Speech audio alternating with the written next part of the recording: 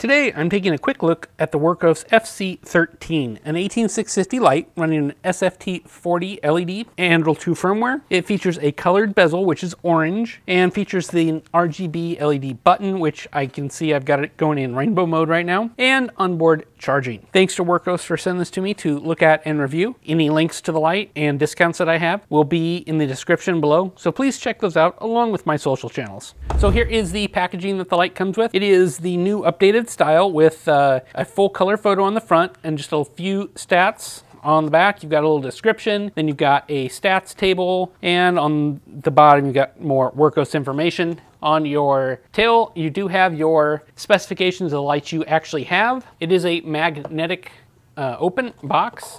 You've got a card in here that reminds me a lot of Olight to give you kind of first time operating instructions. And then underneath you've got the light and all your accessories.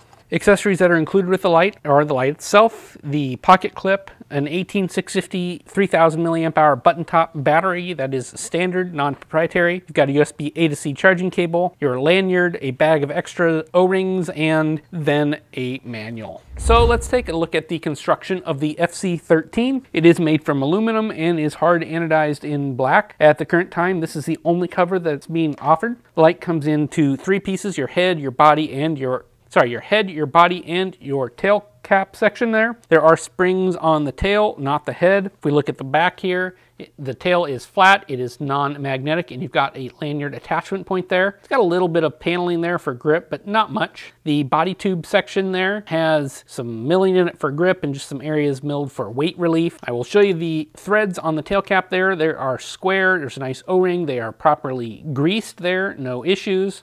Well, I've got it apart. This is the battery that it comes with and looks like. I tested it at 3097 milliamp hours and it's rated for 3000 from the factory, so that's a good sign. Up at the front, you've got the head of the light. It's got some milling in there for weight and heat relief, and then you've got your USB charging port on the back side. Up at the front, you've got your colored bezel there for style. It is flat and the lens is recessed, the lens is glass. You can see the orange peel reflector in there, and then the flat top LED. So the UI on the light is running Anduril 2. And I'm not gonna go into deep depth of that just because this is a difficult firmware if you don't have any experience with it. As you can see, there's a chart here. I will try and link to that if I remember so. It's complicated, it's confusing. Once you get it, it's great, but first time around you think, gee, what did I get myself into? It's not that bad. All that said, the light does have your ramping interface, which I've got it in here right now. You can click this, by clicking 3 times, you can change it into stepped mode,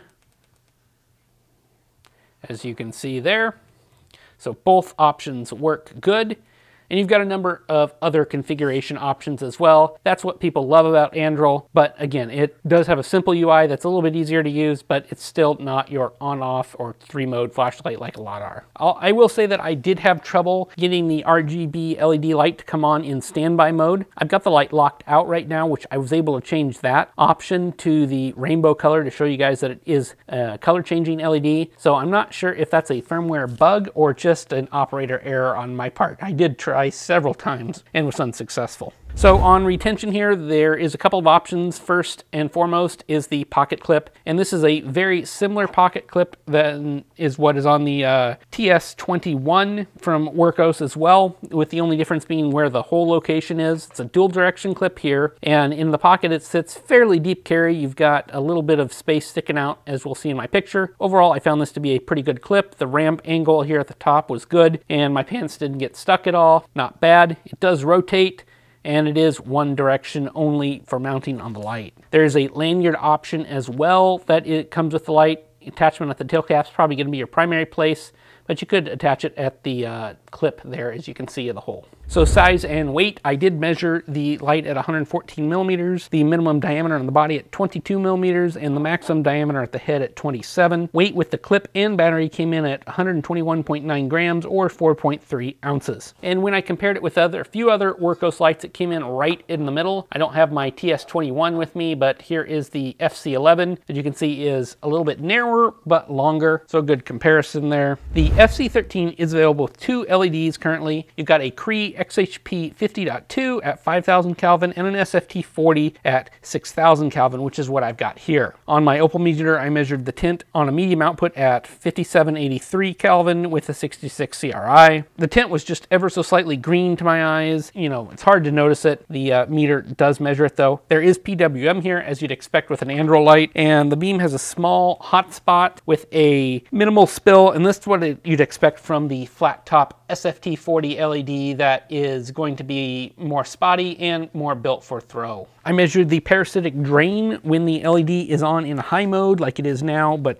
standard stock, not multicolor like it is now, at 5.5 milliamps, so quite a bit higher. And then on low, pulled 156 microamps, and when the button was off, it pulled 46.2 microamps. So as cool as this RGB button is on its brightest mode, it'll drain the light from full to empty in less than a month. Not terrible, but not great either. So I'd recommend turning it off if you're going to have this stored for a long time, or mechanical lockout is another great option. Just turn the body of the light just a hair and it will break contact and the light no longer functions, no longer is a problem there for parasitic drain. Always a good practice no matter what light you've got. Since this light runs Anduril 2, you don't have normal stepped modes like you do in most other flashlights like low, medium, and high. Instead, you've got 7 different stepped modes plus turbo. So for output testing, I only did a few. On the SFT40 version here, on my Texas Ace lumen tube, I measured it at 1640 lumens on turbo after 30 seconds, 640 lumens on what I'll call high, mode 7 of 7 when stepped, and in the lowest outputs, it's sub-lumens, which doesn't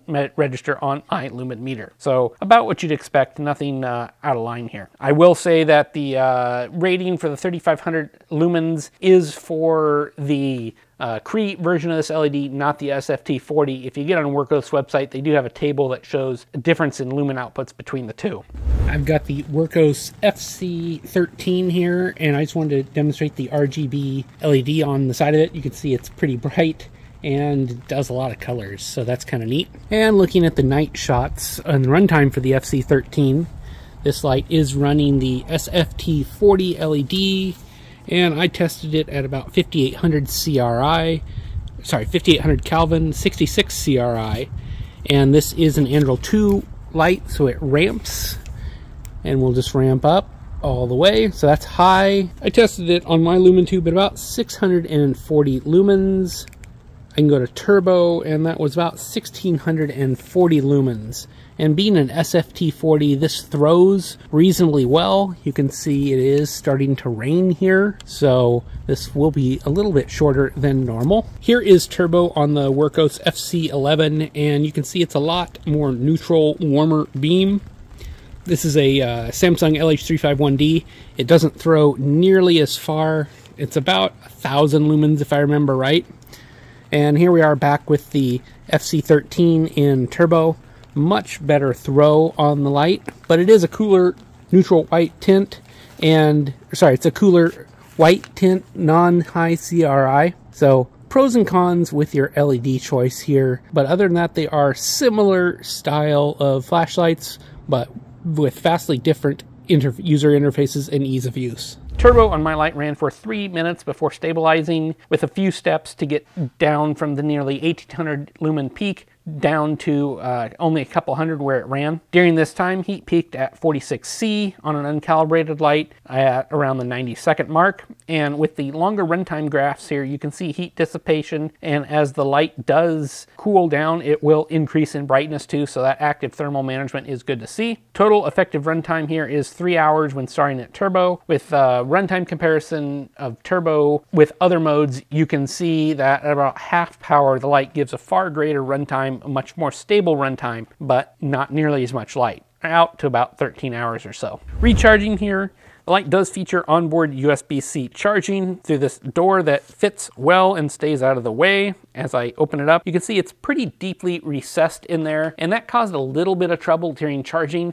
I had some cables that I use for other lights and general uses that I just had a hard time fitting in there. Not terrible, they did fit, but it took more work. The included cable works fine, so you'll want something that is thinner definitely than a fatter cable. Charging from low voltage protection at 2.834 volts to full at 4.150 came in at 2 hours 11 minutes with a max charging speed of 1.2 amps. It's a very flat charging curve which tapers at the end, and the default LED here, when you plug in a charging cable, it goes orange and flashing. When charged and full, it goes solid orange. The light can be used when charging, just only its lower outputs. And the light does have a power bank feature for your USB-C devices. I really didn't test any runtimes or anything on this other than to verify that it did work with my Samsung S22 Ultra smartphone. So my conclusion would be that I wouldn't call the FC13 a successor to the well-respected and often recommended Wurkkos FC11 for a few reasons. While the price is very reasonable and the performance is good, the Anduril 2 firmware UI just isn't going to be easy to use for a lot of people in my opinion, and the FC11 does have that easier to use UI. What I would say the FC13 is good for would be a good choice for an enthusiast who wants Anduril 2 or someone who wants a more advanced flashlight. This is going to throw better than the FC11 does. It's brighter than the FC11 does, but it's not high CRI. The RGB LED here is fun, despite it being difficult to change in my experience. Overall, this is a good light for the right application, but maybe not quite a universal across-the-board recommendation like the FC11 is, in my opinion. So I'd love to know what you guys think of the Wurkkos FC13. I can't say this has been a super popular light that I've seen on the forums or any place like that, so I'd love to know if you've owned one for a while, what you think. As always, thanks for watching these videos and liking, subscribing, and I'll catch you on the next flashlight review soon. Thanks for watching.